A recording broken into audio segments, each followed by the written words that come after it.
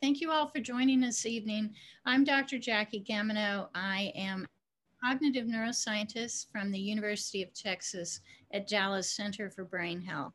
So I am also a mom. I have a boy and a girl who have weathered this. I've weathered the storm with them through their adolescence, and thankfully they are now adults, and we all made it.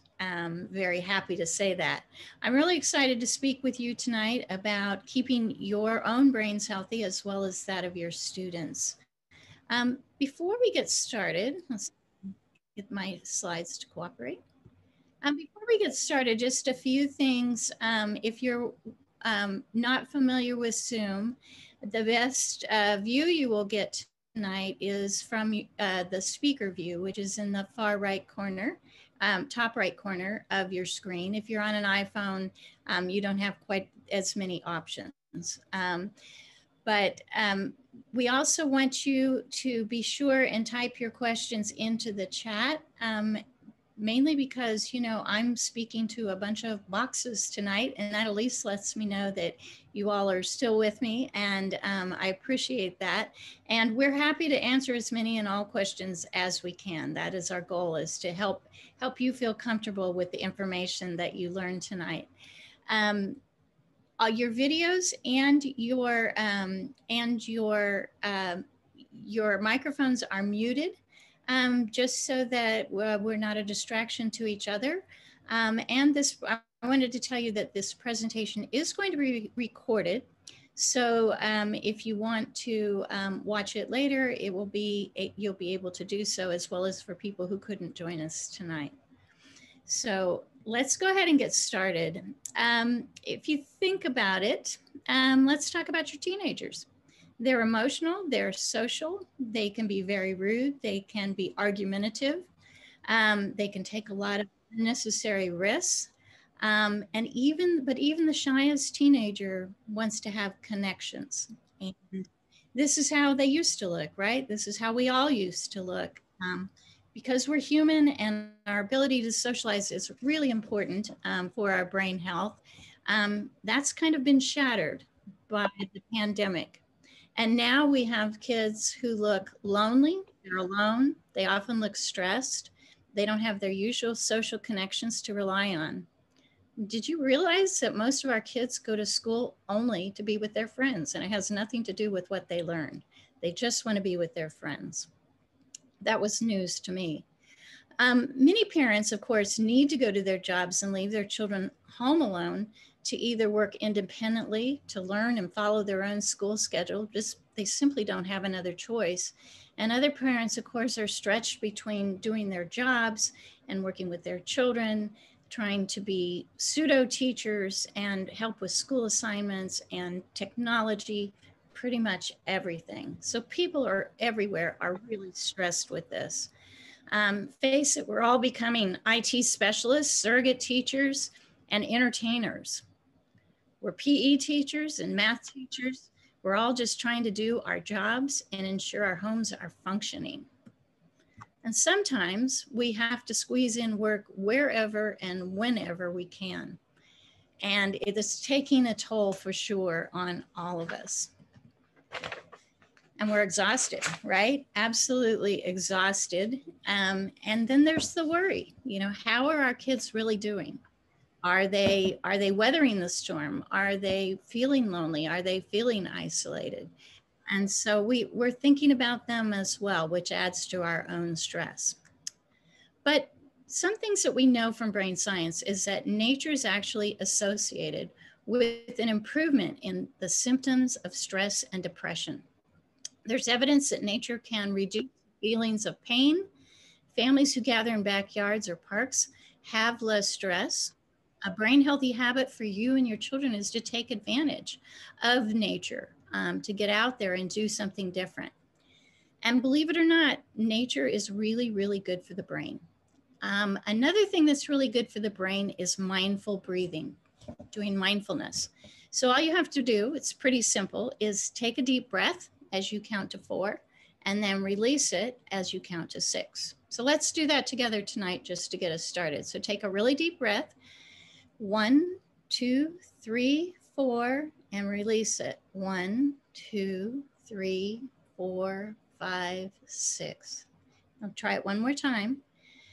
Take a deep breath in. 1, 2, 3, 4, and release. 1, 2, 3, 4, 5, 6. This is something that you can teach your kids to do. You can do it whenever. You can do it in the car. You can do it in the shower carefully. But it's really important to give your brain a chance to not only oxygenate, but also to just take that deep, refreshing breath and help relax some of that stress that we're all feeling. As a brain scientist, I love to talk about the brain and how people can keep their brains healthy. And really, it's simple exercises such as the one that we just did that can help maintain and regain brain health. The brain is our most important organ. A lot of people think about the heart as being more important, but it's actually the brain that controls the heart and everything that we do. It controls everything that we think, what we like, what we dislike, and even our discomfort. It all starts with signals from the brain. And the brain is really our last frontier in science of the body because it's locked away behind the skull and it's been very difficult to reach to understand it better. But we're doing better and better with our technology and brain imaging that helps us understand what's happening in the brain. What's really important to know is that your young adolescents are going through more brain development now than they will at any other time in life. And the only other time in life that they have undergone this much development was in infancy. So a lot of things are happening in the teen brain. And many of the different areas of the teen brain develop at an earlier stage than other parts. So for instance, this down here, if you can see my pointer, the amygdala is the emotional center of the brain. And if you haven't noticed, teenagers become extremely emotional at this time. Their amygdalas are very, very active. And what we know is that the amygdala is not yet well connected to the frontal lobes, which is the part of the brain that helps us reason and understand. As we develop, those connections get stronger. But in the teenage brain in particular, it's very hard for them to reason through their emotions. So some of the other areas of the brain that are changing quite rapidly are the corpus callosum, which is where the two sides of the brain have connections, and also the basal ganglia. And that's where a lot of our brain chemistry comes from. And so the fact that these are going under the development at this point in time, is really important to know that your children's brain chemistry, along with the neurons in their brains, is changing. So what happens is when your children are young, up until about age 11 for girls and 12 for boys, they develop a lot of connections in their brains. Their brains are changing and growing. And then right around puberty, what happens is a lot of those connections that haven't been used begin to be what we call pruned away. And of course, it's not that you have little scissors in your brain, but it's chemical reactions within the brain that gets rid of some of those connections in order for the brain to be more efficient. And so in that process, different areas of the brain are actually becoming stronger. The frontal lobes and the reasoning and the problem solving actually begins to develop and grow very rapidly during these years. But the frontal lobe of the brain is the last area of the brain to develop. It doesn't develop until children are about 25. So there's a lot going on, especially in the beginning of adolescence, that begins to change the way they act, the way they feel. And it's a difficult time for them, and it's also a difficult time for you all to put up with them. All right. So this is actually some brain images that were done looking at development in children from 5 to about 10 years along this line. And as you can see, this along here on the top half of this image is looking at the side view of the brain. So the areas that you see that are blue are the areas that are changing and developing with age. And the view at the bottom are actually the brains looking from the top of the head down. So you can see the changes that are happening. And this is just between 5 and 10 years. And then when the teenage years hit, you can see this massive amount of developing and changing that's going on in the brain. You can see all in the frontal lobes, there's a lot of development as children become young adults. This is an animation of that same development. So as you can see, it's almost as though the areas of brain, which are signified by the blue that's coming on the brain, it starts sort of at the bottom of the brain and then again at the top of the brain and up around the sides. And some of the last areas to develop are right here in the frontal lobes. And one of the very last areas of activation to develop is an area called the dorsolateral prefrontal cortex. Now that's the area of the brain that's activated when we use empathy, when we understand someone else's feelings. So a lot of times teenagers get blamed for being selfish or for not caring, when actually their brains just haven't developed enough for them to be very good at taking the perspective and understanding the emotions of others.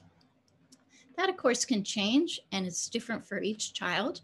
And what changes the brain is the environment and the actions and the thought patterns. And everything that is associated with that child begins to change and develop the brain. All right. So you all have probably heard about serotonin. It is a very important brain chemical. It's really our feel-good chemical in our brains, which is, of course, exemplified by the little smiley faces here. There are other chemicals in the brain that also help us feel good. They're ones like dopamine, norepinephrine. And they work together with serotonin to really elevate our mood, to make us feel good. So as you can see from this example on the left, it's pretty complicated, the way that our brain exchanges serotonin. It happens between two connections of two different neurons. The neurons, the dendrite from one releases some of the serotonin and dumps it onto the receiving cell at the axon. And as you can see from the example on the right, the graphic on the right, the serotonin is really important for all aspects of the brain. It goes all over the brain, and it actually also goes down into the body. And it's very important for what we call gut function or intestinal function. So there's a really strong connection between what's going on in your brain and the rest of your body. So there's that interaction of the serotonin and the different brain chemicals. All right. Let's see.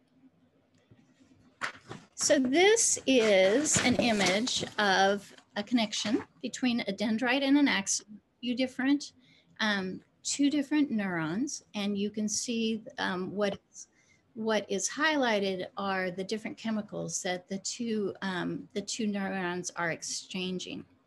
So what it's important to know is that these connections between neurons are really, really important. And there are actually billions and billions of connections in our brains, which is pretty amazing, right? But because the brain is very plastic, we actually have the capacity to change the chemistry in our brains, depending upon what we do, what we think. And that's pretty exciting. Brain plasticity lasts throughout life. It's the brain is extremely plastic during development, like in adolescence. And then, but we can still change and make changes to our brain, even when we are 80, 90 years old. So that's really good news. And whatever we do, the things that we do to help our brain are really important. So things like good nutrition, eating fruits and vegetables, eating very few sweets, all of that helps with our brain chemistry. Getting exercise also helps with our brain chemistry. So here's another example of a brain connection.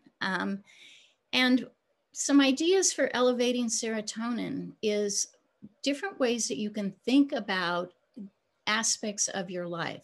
The pandemic has been hard on everybody, and it's been hard on our kids. And the stress level, of course, for all of us is high. But one of the things that we can do is focus our attention in a very positive way and focus it on thinking about finding the positive in as many situations as we can. And that's not meaning to be not realistic with our children, but helping them see that, yes, the pandemic has been hard, but we're going to get through this. And that's what's important, is giving kids that sense of hope. So what happens with the brain chemistry is when we begin to get down and depressed, it changes our serotonin level. And so it is really important that we try not to let the serotonin level get so low that we become clinically depressed. And some of the ways that we can alleviate some of the stress that's involved is really learning to focus our attention and focus it very deliberately on things that are even not important. Think about little children, how they become very fascinated with just about everything, right? They pick up a rock and they turn it over and they look at it. They have very focused attention when they're interested in something. And we as adults tend to just brush things off because we think it's commonplace.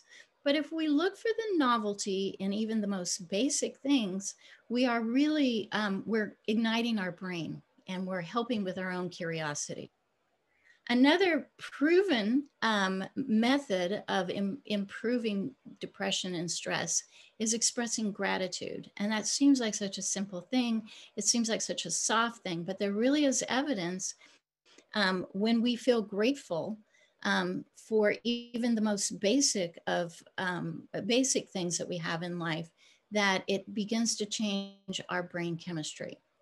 One of the exercises that I like to do is to think about where I'm grateful in a negative situation. So the pandemic, for example, what are we grateful for? It's taken a lot of what we are used to away, but it's also given us more family time. And for many of us, it's given us less of a commute. For some, it's taken away jobs. For others, it's given jobs.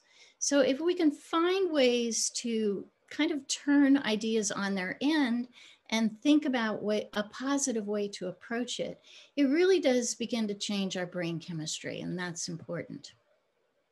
Laughter is one of the best ways to give yourself a serotonin and a dopamine boost. Whether it's watching funny videos together as a family, or telling jokes, or just laughing about some of the mundane things that happen in life. Having connections, if family's not nearby, making phone calls, if encouraging your child to connect with their friends, to have Zoom calls. Zoom is a free application that you don't have to pay for if you're not going to use it for long meetings. You can have short meetings with family and friends. And encouraging that connection is really important to make sure that your students feel like they're socially connected. And then, like I said before, with focusing your attention and awakening your curiosity, becoming more curious about your child, instead of just taking something that they say at face value, ask them more about it, ask them how they feel about it, dig a little bit deeper. You're going to learn a lot about your child, and your child's going to feel respected. And I think that's one thing that's so difficult for children, is they don't feel like they can have much control, and they often don't feel respected. And the feeling of respect, if you think about it, when someone shows you respect, it makes you feel good on the inside. But that's because it started in your brain with those chemicals that make us feel better. We talked about focused attention, but joyful attention is another way to increase your serotonin level. To really, think about how you felt the first time you met your significant other, or maybe the first time that you saw your child. Think of that joy that you felt. And if you can approach that grumbly looking teenage face with that same joy, you are not only going to change your serotonin level, but your child is going to feel a change in their serotonin level as well. Also, inspiring creativity and novelty is a great way to increase your serotonin levels. So think about it, something as simple as asking a silly question. And I do this with my colleagues a lot, is if you could be any animal, what would you be and why would you be it? Or here's one that one of my colleagues posed. If you could be a potato, how would you want to be cooked? Right? So, and why would you want to be cooked that way? What is it about being cooked in that way that would be special to you or that would you like? So, I mean, you can go anywhere with questions like that, but it just sparks that creativity, that novelty, something that's different. And our brain loves things that are new and novel. And that's why sometimes we feel like we're in a rut when we see the same people every day. So we need to look for the positives and look for that novelty in order to spark that serotonin. Here's a novelty, a dog reading a newspaper, right? We know, of course, that when we talk about brain health and mental health, that sometimes people feel stigmatized by brain health and mental health. And what's important to know is that when someone has a mental health difference, an issue such as depression, it's just like any other health issue. So when you're sick, your doctor will often draw blood or take your temperature in order to realize that something's off in the chemistry of your blood or within your body that's changing the way that you feel. The same is true of mental health. It's just a difference in the chemistry. Your chemistry gets off, and there's nothing wrong if your chemistry is so far off that you can't find joy in anything, to seek help. And it's very important to seek help and to be aware of that in your child. The worst thing that you can do to somebody who's suffering from a very deep depression is tell them to snap out of it, because they simply cannot snap out of it. Their brain chemistry is too misadjusted. And so it is very important to seek out help. There are ways too that you as a parent can look for help or look for other signs that maybe your child is having an issue. And I don't know if you can see this screen down here, but this is just a self-administered depression test that you can take to help you or have your child take to help you figure out whether or not you really should be bringing in a mental health professional. It really helps you see the difference because a lot of times, you see your child every day, they may be tired or bored or, just kind of tired of school. And so sometimes there are subtle little changes that take place over time that you're just not aware of. And as a parent, sometimes we beat ourselves up thinking, oh my gosh, I should have recognized it in my child. But sometimes you just don't. And sometimes you can't. And sometimes children try to hide it. So take care of your brain health, take care of your mental health. I'm going to turn the talking over to Shirley Weddle, who is a community activist in Mesquite and who has all sorts of resources to help you. Shirley? Thank you, Dr. Gamino, for that great presentation and for helping us to understand more about the brain, how it develops, and how what we do as part of our daily life can affect behavior and emotions and how we perform in different ways.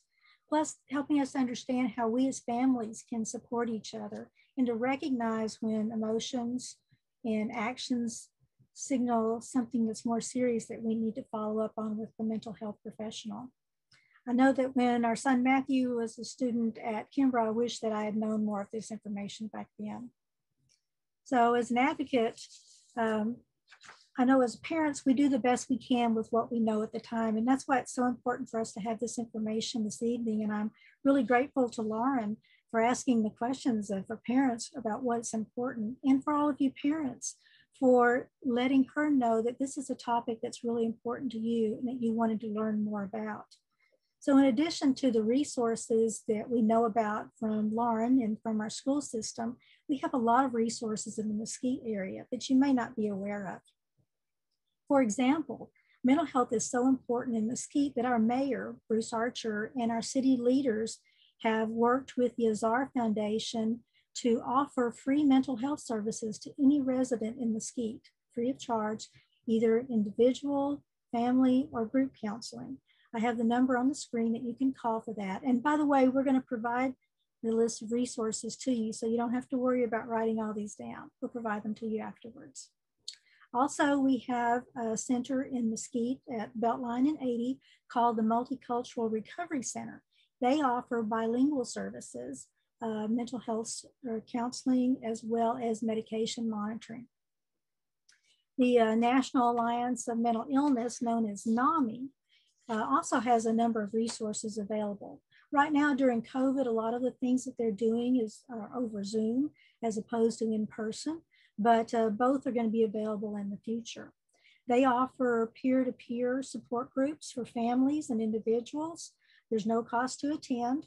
They also have programs for parents and caregivers with children called NAMI Basics, and as well as a program called Ending the Silence. That's a program that's normally provided to middle and high school students, but also they have a version available for parents. So if you're interested in learning more about that, please let Lauren know. We'll be glad to follow up on that. The American Foundation for Suicide Prevention also has a number of resources talking about depression in middle school and high school students, especially a program called More Than Sad. You can go to their website and see, find information about those resources. And of course, if ever you're in crisis, please call the National Suicide Prevention Hotline, which is available 24/7. I've provided the information on the screen for that. In addition, as Jackie was talking earlier about creativity and being able to connect and do things with your families, we have resources at the Mesquite Public Library. Right now, you're able to check out ebooks, so you don't actually have to go in and get physical books. So you can read along with your child in whatever book they're reading for school. They also have movies that you can check out for family time. The Mesquite Arts Center has free art projects available every week. I think this next week they're making Mardi Gras masks. So you can go by and pick up kits and do things within the family for that sort of thing. Also, I wanted to mention that other projects might be to, maybe if you're artistic, to send cards. Make cards and send to people that you haven't seen in a while, maybe to grandparents or aunts and uncles. It's always special to get those homemade cards, and you don't always think about that. That's a way to use your creativity. Also, you may have the desire to share your art with other kiddos. So maybe you send cards to the hospital or to the residents at the Christian care centers and things like that to make their day a little brighter. You might go back and play those games that you played when you were kids and didn't have cell phones to use. Maybe card games or dominoes, things like that. Maybe work just jigsaw puzzles together, cook together, learn something new together. There's all sorts of things that you can do. And we'll be glad to share all that type of information with you if you're interested. And especially if you want to mail things and you don't have stamps and cards and envelopes, we'll be glad to help you with that also. Just check in with Lauren. Now we have time for some questions and answers. I don't know if anyone has submitted anything in the chat box. Lauren, can you help us with checking on that? Hey everybody again, no one has written anything in the chat, so if you do have a question, feel free to unmute your mic if you want to ask, or go ahead and write that in the chat so we can get any questions answered. Hello. Hello. Yes, we have a question. We just want to know what would be the side of one of the signs to notice when your child is having or starting to have depression. Typically, it is a change, severe changes in mood, especially, you know, if really nothing seems to make your child happy. If you don't hear them laughing with friends, or they become extremely withdrawn, or their personality changes drastically, and it's not something that you can, you know, that is changed by, you know, doing something different with them, or you know, often too, they just lose interest in things that they used to really enjoy. So those are some of the warning signs that it might be a severe depression. You know, if your child is feeling like that from time to time, and you're able to maybe have a change of scene, take a family ride, or get out and do something different, take a walk through a park or one of the local trails, and that elevates the mood, then it may not be severe depression. The link that I shared at the bottom of my screen, and I can give that to Miss Burke and she can send it out as well, is just a little a self-check that's online that you can use to see how what level of depression your child might be feeling. That's a great question. Thank you. That's a good question. Sometimes it's helpful too that if you're feeling sort of down, you might have a list of things available that make you feel better, like listening to music or taking a walk or something like that. And maybe even do that as a family activity, because we all get somewhat depressed at times or have stressful times. So that's something you could do as a family activity also, is to see how you could help each other and then remind each other when you start to feel that way. If you have any other questions after tonight, please just pass them along to Lauren, and we'd be glad to get back with you on that. We will be sharing all these resources with you so that you can think about those and look into some of the links that we shared with you. Thank y'all all so much for coming. We really appreciate it. Yeah, thank you. Thank you for your attention tonight. Yes, thank you. Stay warm.